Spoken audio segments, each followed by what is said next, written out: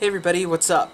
It's Ezekiel Ray. We all should be staying home as much as possible and all that good stuff. Me, I've been mostly staying home, so I'm taking advantage of the time that I'm home to just put out something into the world. A friend of mine has been, not pressuring me, but they suggested that I should use pegboard to put up my cables and everything, and currently they're all just kind of stuck in a box, sitting on the floor, and I don't have a lot of floor space, so they were kind of in the box in a corner towards the back of, like, behind my keyboard, and so they weren't really easy to get to, and I always had to, like, whatever, it was inconvenient. A little bit of a side story.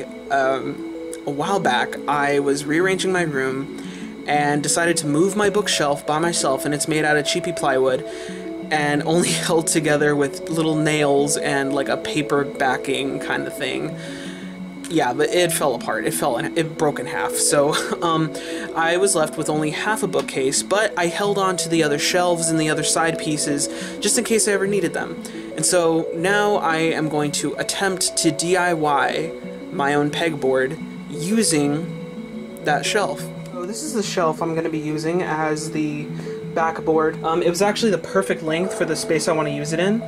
So I already marked where I'm going to want the spacing to be. I did make a little bit of a calculation error, or judgment error, I guess. This is where I had it originally after I marked the center. This is just clearly too close, so then I just moved everything over an inch. Same on that side. So all I need to do is drill the hole, and I'm thinking of using a dowel, but I'm just going to see what I have on hand. To know how long I want each dowel to be, I'm going to be going off of my XLR cables because they're my longest ones, so that when I wrap them, they're going to be the thickest. So when I measured, it was only about an inch. It's about the size of my thumb.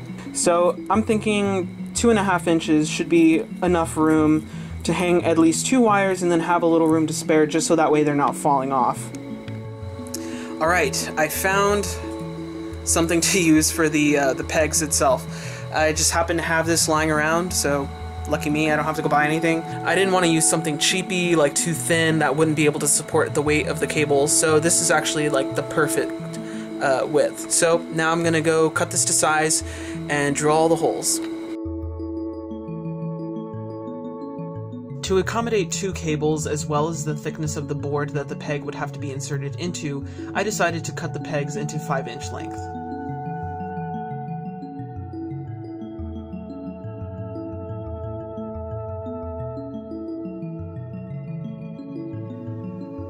To make sure that the pegs would be more or less flush with the back of the board, I decided to sand them down as much as I could. It wasn't going to be perfectly straight, but it would be good enough.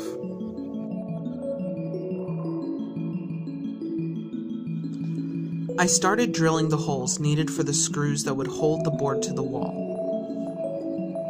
Then I drilled starter holes for where the pegs would go.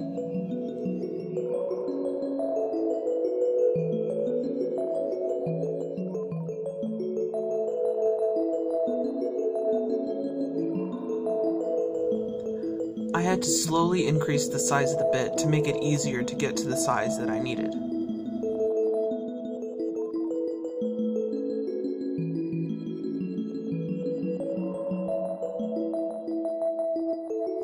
Eventually, I needed to switch to a bigger drill for the larger bit size. Alright, so before I glue the pegs into the board, I wanted to use the board to go ahead and measure where I'm going to have to screw it into the wall. My idea of using little angles to like hold it up wasn't going to really work out just because of the design of the angles and the weight that would be on the board. So we're going to have to go ahead and screw into the wall using some butterfly screws, I think that's what they're called. What those things do, like you screw it into the wall and it'll expand so it'll catch more of the drywall, so like if you can't get into a stud in the wall, it'll just hold it up better. So that's what we're going to be using, and I'm going to go ahead and measure where those holes are going to be.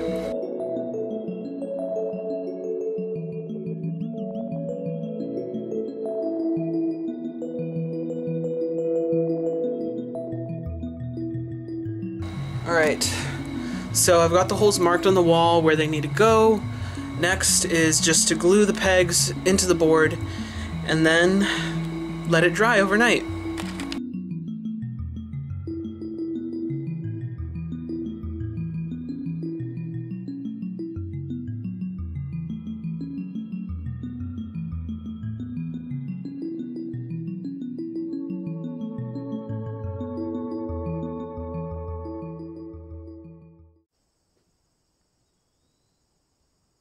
Alright everybody, so it's the next day, and after letting the glue dry overnight, I'm now ready to put up the board. So I forgot to get footage of me actually attaching the board to the wall, but here you can see I'm attaching an angle to the bottom where it will support more of the weight of the cables.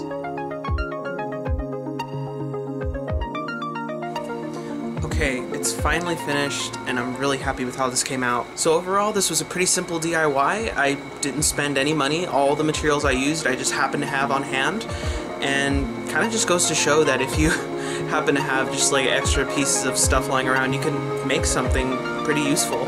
With all that said, let's take a look.